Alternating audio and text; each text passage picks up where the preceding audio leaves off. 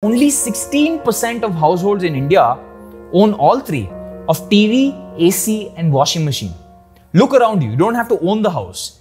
Even if you rent a house, if you have these three things, you are in the top 16% of this massive country. And I'll tell you how strong this India Alpha Power Law is. It is so strong that on Zomato, 5% of the user base makes up 33% of all orders placed. That is a massive amount for just 5% to cover. In fact, a product manager at Swiggy once told me that their app kept going in the background.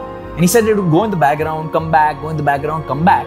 And later on they found out what was happening is that the buyer was opening Swiggy, then checking the price of that same restaurant for the same product on Zomato, and then Swiggy and Zomato and Swiggy and Zomato and back. And that's why the app was going in the background. And this is for a product that's 30 to 40 rupees. Can you imagine? India is very price conscious.